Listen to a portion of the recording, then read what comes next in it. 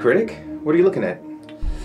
My next movie review called Bloodrayne. Pretty bad, I take it? It's an Uwe Boll movie. Uwe Boll? Aren't his films so bad they cause people to bash their heads in with a sledgehammer? Uh-huh. After jumping out of a plane? Yup. After blowing up an airport? That's right. After crashing a car filled with explosives doused in gasoline while shooting a semi-automatic while going into oncoming traffic while singing I'm a Yankee Doodle Dandy? Twice. Well, I can see why you don't want to review it. That's not the only reason. You see, whenever I do an Uwe Boll movie, there's a tradition. Tradition? It's a long story. I can take care of it myself.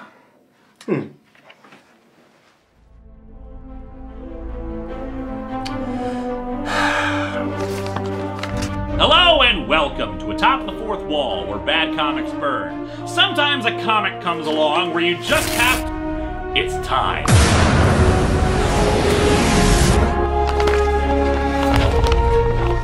Of course there was a Final Fantasy anime, and of course it sucked, but even after the first episode...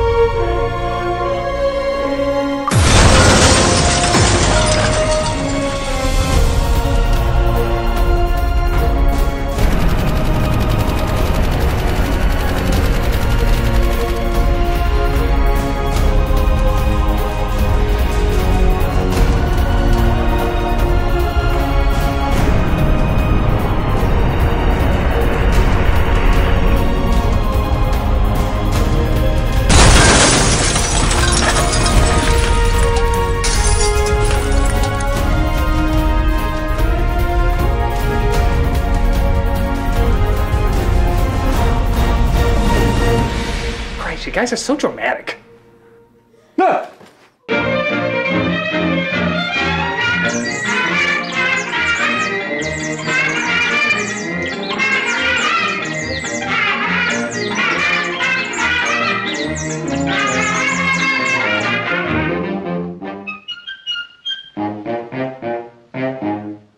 Uwe Boll, the most faithful movie adapter of video games since the directing team behind Super Mario Bros., returns with what many consider his crowning achievement of shit, Bloodrayne.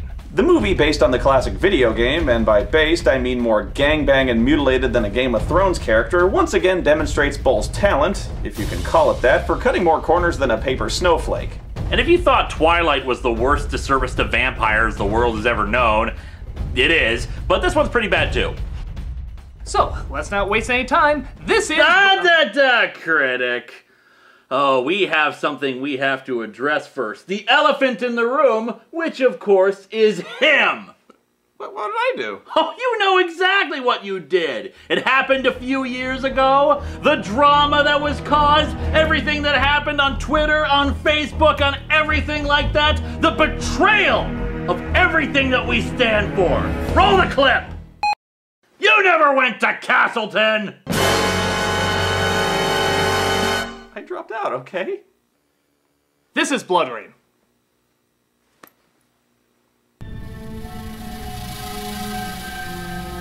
Dude, do we have to censor the lettering? Those two O's are looking pretty phallic. Hey, if the aliens logo could get away with an I-gina, I think we can let that pass. Wonder if the word special is code for blackmailed. I just assume most of Billy Zane's career is blackmail. We open up in... Actually, I don't know. They never give a location or a time period, so that's already two of the basic 5 essential story elements ignored. Hell, let's just throw Y in there too, as I'm sure most of this film will ignore that. As we see a team of wanderers led by Michael Madsen and his lion mane mullet. The main thing I noticed throughout this movie is it just seems like Michael Madsen is drunk off his ass through the entire film shoot.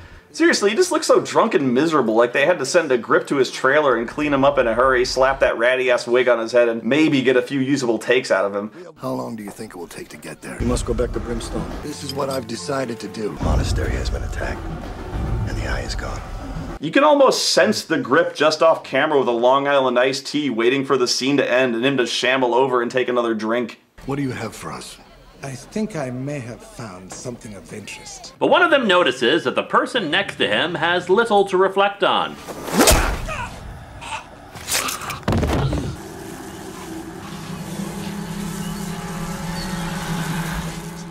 I like you Brimstone people. You never make a mess of the place. What have you heard? What might only be The tall tale. Moving on, I guess. No one even batted an eye. Is this like an everyday thing? When did killing a vampire become yesterday's news? Yeah, I don't care where or when you are, and again, neither does Uwe Boll, but killing a vampire will never be a boring thing. Guys, holy shit, you won't believe it, I just killed a vampire. Was it a Nazi vampire? Well, technically no, but... Oh, please, Cinema Snob. Everybody knows that Nazi vampires are all the rage now. Yeah, what you did is like the Bing search engine of vampire killings. But he killed a family of 6! Go away, Cinema Snob. I can't even stand to look at you. Okay, I guess I can drop his clothes off at the Goodwill or something. You do that. Nope. We then see a carnival where a half-human, half-vampire named Rain, played by Kristana Loken, is dragged out as a sideshow attraction. So sensitive to water. The very touch of it burns her skin. Wait a minute, was that holy water? Nope. Then how the hell did it burn her? Oh, Linkara, this is the Stephanie Meyer age of vampires. You can make up anything. If you want to say water hurts them, even though it's not blessed, it's okay now. Yeah, if you want to say they in no way can fly, turn into bats, or do most of the cool things vampires do, that's okay now too. Oh, I see. And if people travel for miles to see one as an attraction, yet nobody turns their head if one is stabbed and violently decomposes in front of their eyes? It's totally okay. Now I know. And knowing makes it even more confusing.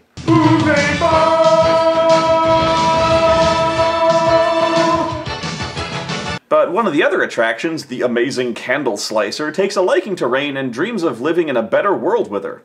My uncle, he's a sailor, and he once told me of a place where people play all day, and the trees grow fruits in every color of the rainbow, and the sunsets set the whole sky on fire. They got tons of popcorn there. There's cotton candy, mountains of it, and chocolate milk, and Maltons. We're gonna have a field of alfalfa for the rabbits. Without war and traffic accidents, for the sake of the human being. Doesn't it sound wonderful, Rain? We then cut to her escaping? Wait, when did that happen?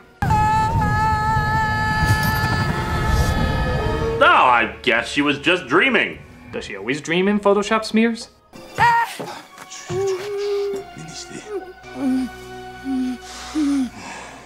Yeah, I'd need to be drunk to get through this movie too.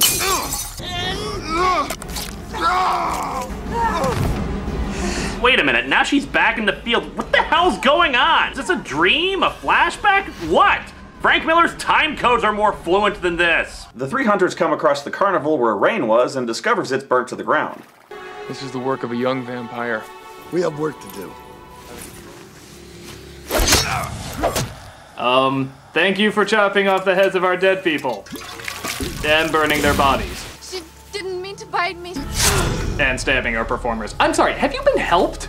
Seriously, do these people ever react to anything? Why does nobody care that these wackos are chopping up their dead and living cast members? Just another fad gone passe, I guess. Guys, I just decapitated 20 corpses and stabbed an injured woman through the chest. No reason, really. I'm just kind of sick. Were they ninja decapitated corpses? I didn't ask what their martial arts background was. Oh, Snob. Everyone knows if there's any decapitated corpses we're talking about, it's ninja decapitated corpses. Does this guy ever wake up? They sneak without thought, man. But I have a thirst for blood that can't be quenched. Away with you, Snob. You become more dated with every passing view. Why won't someone help me? Meanwhile, at Castle Brownfilter, we see Billy Zane dictating a letter to his daughter. Although we've had our differences in the past, I beseech you now to put away old grudges for the good of humanity. And together we will stop this madness and bring peace to these lands, your beloved father, etc., etc. And if you have any information about how to get this dead skunk off my head, it would be most appreciated. What do you think? A very compelling argument, Master. Oh, you're such a sucker. Bottom line, Lovejoy. Find her. His daughter in this movie is played by Michelle Rodriguez, and if you couldn't tell by her unbelievable resemblance to him, surely you could tell by her pitch-perfect, completely unmistakable British accent. Will you be opening up the gates to the thralls? Grave importance. You should not travel with her. We're growing weaker. I seek to feel secure. Be sure this message arrives. Ah, it's good to know those years at the Dick Van Dyke School of Accents paid off. You'll secure the entrance until I return. Well, I have to be moving along. The Lord Mayor's got us stopped up chimney. We then see Rain enter a village where she comes across a female vampire hitting on a man, which clearly Rain takes as she would find her attractive and beckons her to come forward.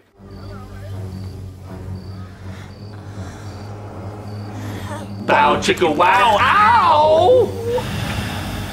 But a fortune teller sees the bit and run and decides, for really no reason whatsoever, to tell her the future. Most believe that your kind are merely legends. Part vampire, part human. Generally, they're exterminated. You've hidden well. Yes, you've been displayed in front of dozens of people and killed off an entire carnival single-handedly. You're better than Solid Snake.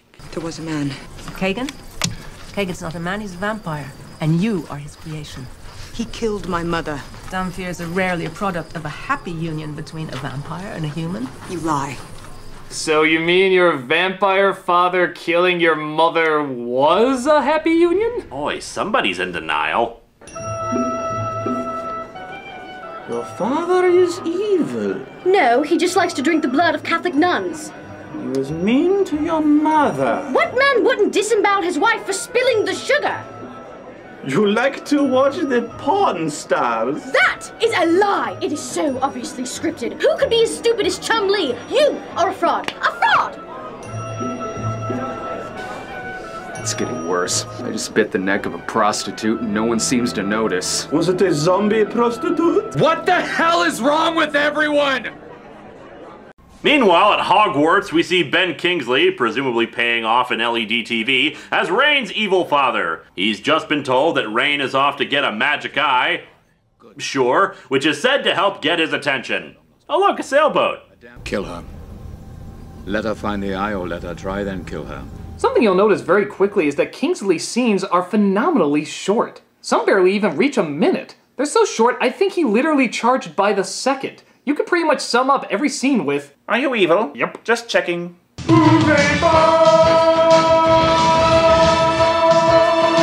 Rain then makes her way to the monastery where the eye is said to be hidden. She finds a secret location which leads her to a door guarded by an overcooked Fester Adams.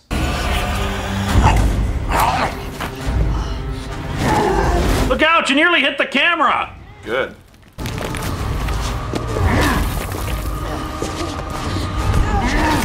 Is this really the best security they could get? Just because he looks like a melting candle of Steve Austin doesn't mean his whack-a-mole method holds any water.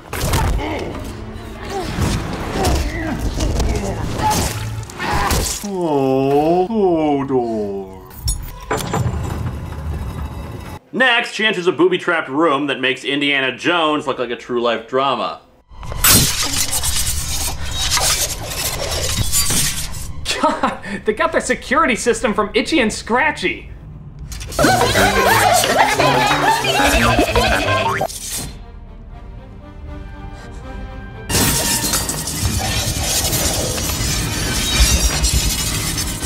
Yeah, right. I think we all know what would happen to her.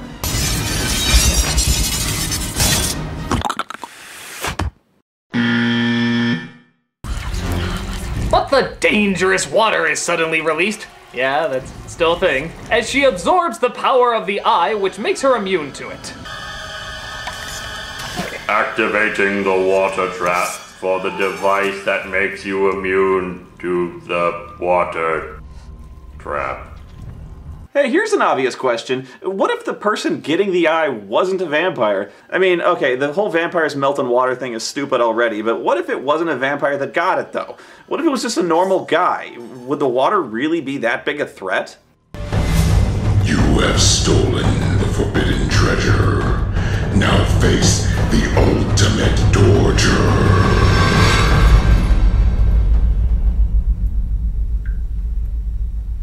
Huh. That's mildly annoying. Can you do my pits? But all the water, all the buzzsaws, and all the giant guards are no match for their final defense. A polite man who nicely asks her to come with him. I suggest you follow me. Hold me. It seems that you absorbed the eye. Why do you protect it? Because the eye holds powers. Why do you think water no longer burns you? Still wondering how it hurts her to begin with. The human body is 60% water, and blood is 80% water. Then how the hell? Oh, no, Linkara, you're thinking too hard about it. Just let it go. But it just doesn't add up! Linkara, just keep telling yourself it's Uwe Boll, man. It's Uwe Boll. It's Uwe Boll. Crap. They all belong to a long-dead vampire named Belial. He discovered the methods to defy those elements that destroy vampires. So it's explained that the eye and 3 other separated body parts belong to a vampire who tried to perfect their weaknesses, and that if the body parts were all brought back together, it would make the most powerful vampire ever. 1, if he managed to pull this off, then how did he ever die? 2, if they're so powerful, why didn't they just destroy the damn things to begin with? This movie is driving me crazy! Oh, come on, Linkara, you gotta calm down, man. All right, remember what we were talking about? Uwe Boll. In, out, Uwe Boll. That's it. Adamantium brain! Ah, that did make me feel better, actually. My sinus cavities. But Kagan's men attack in probably the bloodiest and yet somehow not actually gory fight scene in movie history. The makeup is so fake and poorly photographed that it's barely worth the R rating. Look at this guy, he's cut in half, but you can clearly see his legs standing up. Well, you don't know. Maybe Wallace made him a pair of extra legs, like in the wrong trousers.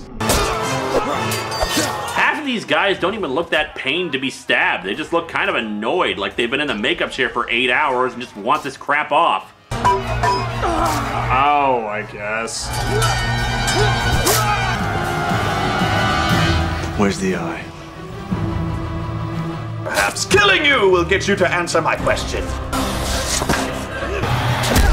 Rain gets knocked out, but that's of little consequence as we have more important things to focus on. Like, hey, it's been 10 minutes. Time for another 5-second Ben Kingsley cameo. Come closer. Don't be afraid. Yeah, all he's gonna do is rip open your neck and feed on your insides. I can see why Rain thought her mother and him had a happy union.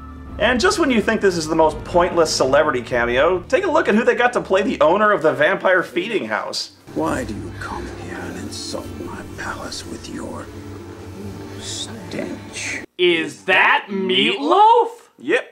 Wearing a 19th century powdered wig? Yep. Surrounded by whores and giving a performance more over the top than a kabuki pole vaulter? Yep. The mightiest of all vampires. Oh my god! This is comedy overload! We need time to get all our jokes together. Pen! Paper! We'll be right back. We just need time to get all of these jokes out and organized.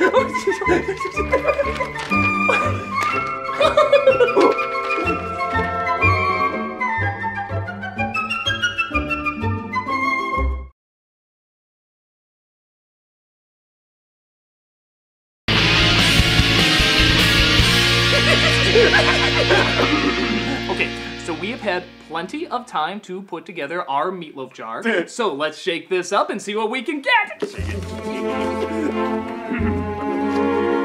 Ladies and gentlemen, Wolfgang Amadeus Meatloaf. How is it he managed to find a role even more demeaning than bitch tits? Suddenly, his role in Spice World is looking like a step up. Just because you didn't wear women's clothing in Rocky Horror doesn't mean you have a perfectly good excuse to wear it here. We know you're prostituting yourself to be in this movie, but you didn't have to make it quite so obvious. It's midnight at the Lost and Pray to God Not Found. This movie sucks!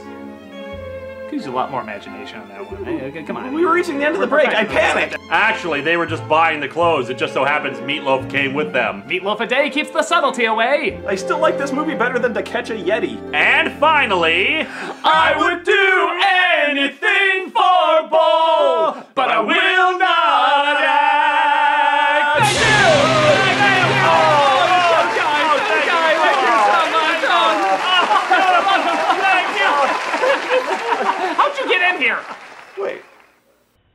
But 3 little winks from school are we! Break in and try to bust her out. They, of course, have to fight off some dangerous foes.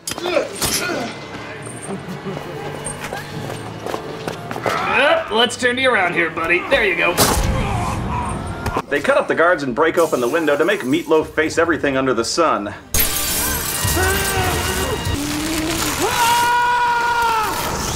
Oh, how nice! He did the Colossus yell before he died. So Rain explains her backstory, which was already explained, about how Kagan broke in and killed her mother. Hey, come on, I'm Gandhi. Don't you want to say you got with Gandhi? One of the hunters in particular, named Sebastian, takes sympathy on her as his parents were killed too. My mother was killed before my own eyes. My mother and father were both killed.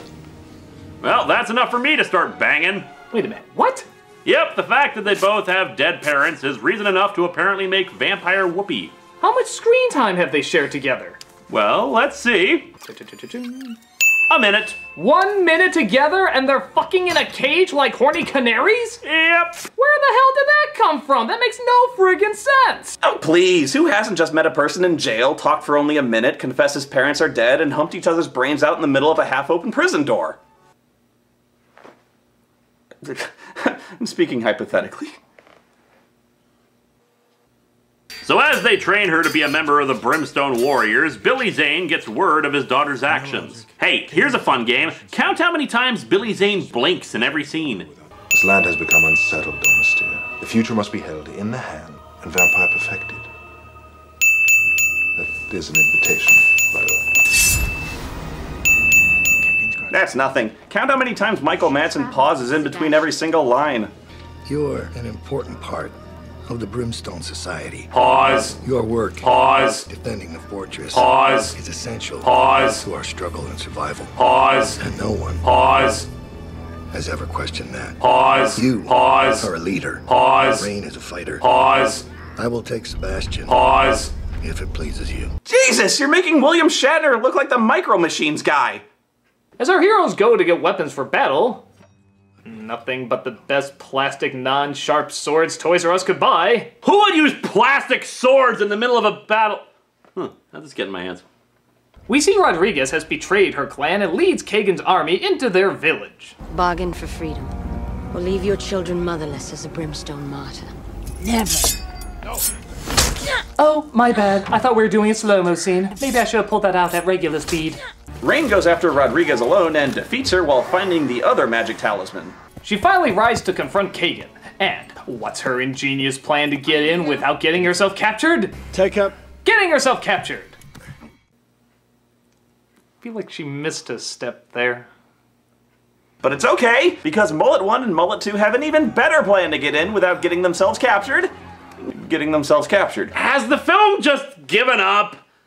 I mean, not that it tried that hard to begin with. So Rain's gonna be sacrificed with the talisman to make Kagan the strongest vampire in the world or some shit like that. Honestly, if you still care, you should up the dosage of whatever you're taking. Not that Dampier. Stop it! How dare you strike my daughter who I'm about to kill? So this is when Michael Madsen does the weakest and stupidest attempt at the guard sick man escape routine I've ever seen in my life. Thrall, my companion is gone. I don't know what's become of him. So the guy just walks in there looking for the magic disappearing prisoner, and of course he gets knocked out. This delivery is so bad I can't even tell if it's done intentionally badly or not. It's amazing. How could anyone possibly believe a lie so poorly delivered? My companion is gone. I don't know what's become of him. Guard, these pretzels are making me thirsty. I don't know how I could have gotten so hungry. Sure enough, the two guys that got captured taking on all the castle guards suddenly have no problem taking on the exact same guards again. Hey, it's Uwe Boll. I'm surprised they cared enough to do it right in the first place. Well, I guess Madsen felt the same. He gets captured, killed, and, following the theme of the movie, couldn't give a rat's ass. My God, man, you're being stabbed. Don't you care? It's like he's barely awake. What would it take to get an actual emotion out of this guy?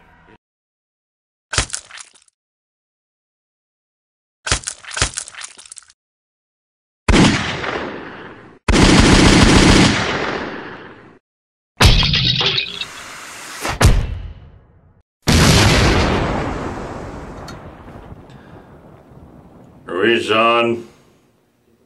After Sebastian gets stabbed as well, it's down to Rain and Kagan to duke it out in a sword fight with more dialogue than Monkey Island fencing. Strong Rain, but not skilled enough. I would choose death over seeing you as my ruler. You're interfering with fate. Vampires shall rule the earth. As if your interests are noble.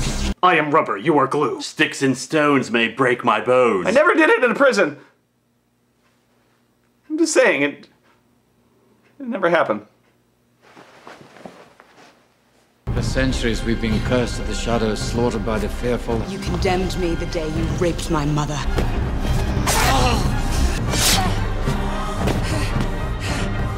Ungrateful bitch. Touché. Ungrateful for what? Fuck you! Rain finally defeats him and the battle is won. Yay.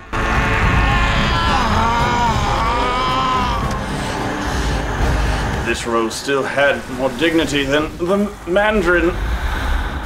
Please, please, you don't have to leave me. It's my time. Kagan's finished. But we had so much. Dead parents, jail door fucking.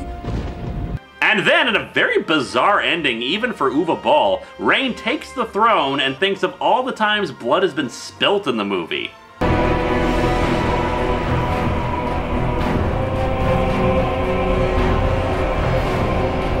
It does make me realize how many people apparently had red hoses buried in their bodies.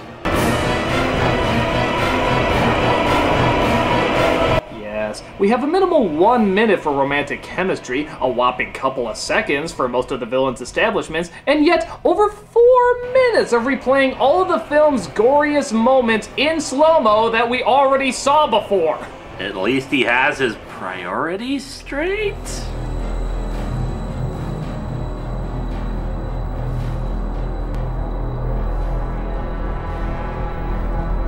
We hope you see now why you should never leave your kids around Uwe Boll. As if this movie wasn't proof enough. If the sci-fi movie of the week is too good for you, then Uwe Boll is the one for you. Everybody else knows that his movies bite it, and this one is no exception. His characters are flat, his writing ridiculous, and his stories never make any semblance of sense. And the fact that it has little to nothing to do with the original source material makes it one of the most laughably bad adaptations ever. What else can you say but... This movie sucks! Well, thank you guys so much with helping me for another Uwe Boll review. No problem. My pleasure. Now get out! Fine. Why don't you just fly away? I can only do it once. See? Was that so bad? No, it was worse. Well, what are you gonna do now? I am just gonna sit here and stare forward, thinking about the review I just watched, hoping I can trick people into thinking I'm more artsy than I really am. All right. Whatever does it for you.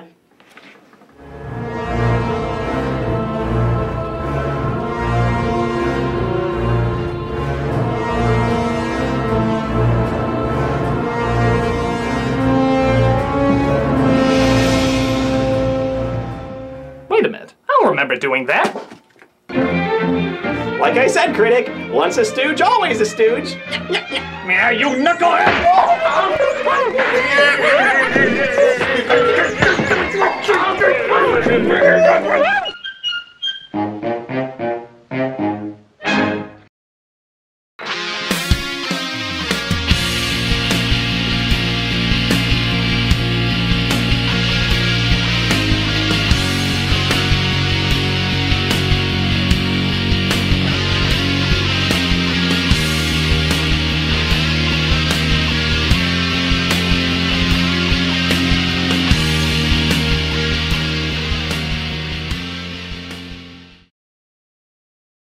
My companion is gone. I don't know what's become of him.